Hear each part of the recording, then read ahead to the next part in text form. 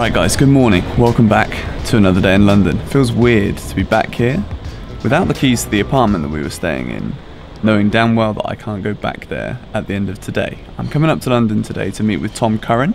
He's an England cricketer. I'm going to be filming a photography video with him today. Obviously this summer, the World Cup, the Cricket World Cup, is being held in England. So a very, very exciting summer ahead of cricket. But Tom's got an interest in photography and we're going to go to the Barbican today, shoot a little video, find out a little bit about his interests outside of cricket, and then I'm going to be heading to the airport later today. So it's a little bit of a busy one. I've got all my bags with me. Feels weird to be back in London, but it feels good to actually be able to wear multiple layers of clothing for once. Yeah, maybe a bit closer. This is so funny. We're doing a video about photography and making things look nice, and I picked like the worst corner.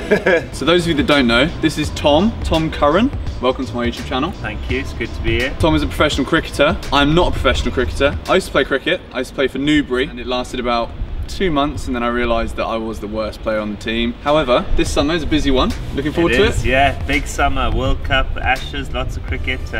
Yeah, it should be a memorable one, hopefully. Well, we've come to the Barbican. We're doing a little photography video because outside of Tom's profession, he's a keen photographer.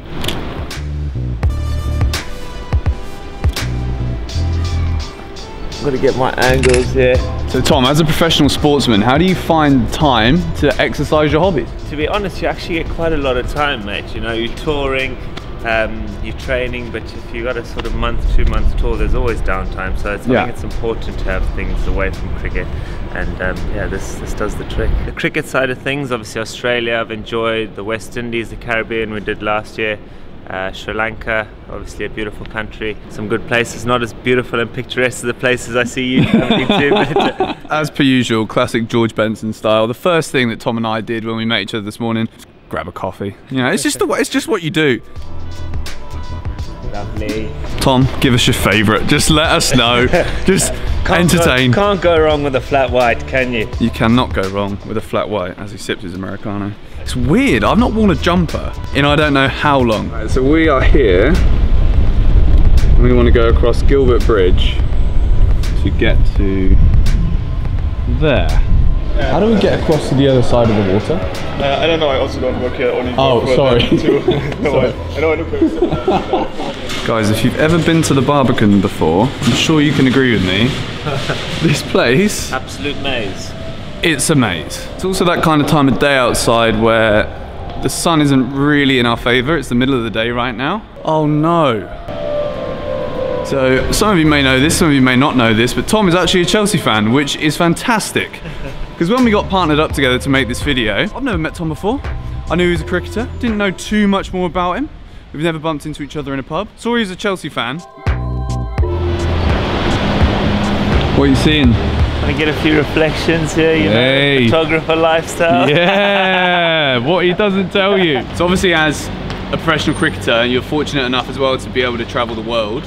Where would you say is the most eye-opening place culturally that you've ever been to? Do you know what? In terms of cricket and travelling, it's actually, you can't look past India when it comes to that. You know, it's the love for cricket they have, just the all-round, the vibe in India and the people, the passion they have for the sport, and it really was eye-opening. I spent a couple of months there playing the IPL and had a few days where I went out and explored. I was based in Kolkata, which has a huge history in Calcutta. We went to the flower market. I just went and took pictures and saw the city, the people of India in a way that I hadn't seen just from TV and playing there. So it's it is an incredible place with so much culture and very good place to be.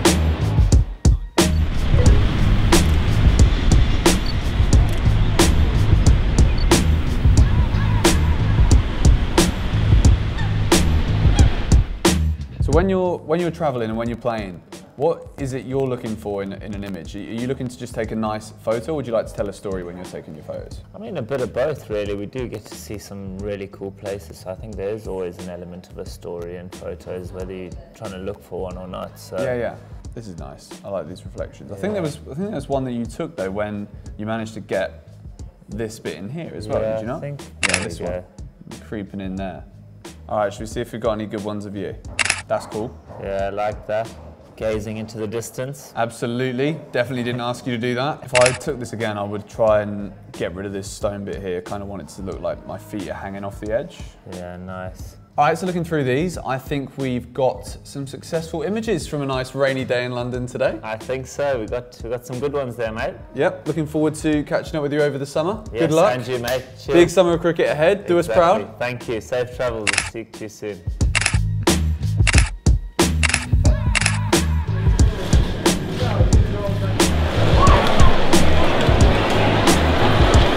Okay, I literally just fell asleep, having a coffee, waiting for my flight. I got to the airport super early, finished shooting with Tom about 2 o'clock this afternoon, headed straight to Victoria, got on the train, ended up here at the airport and fell asleep with all of my gear just laid out in front of me, which is kind of the worst thing you can do at an airport because people look at bags that are lost and think, is he in charge of that bag? And I was like, yeah, I was in charge of that bag. But anyway, today's been super fun. Thank you very much to Tom for meeting up with me.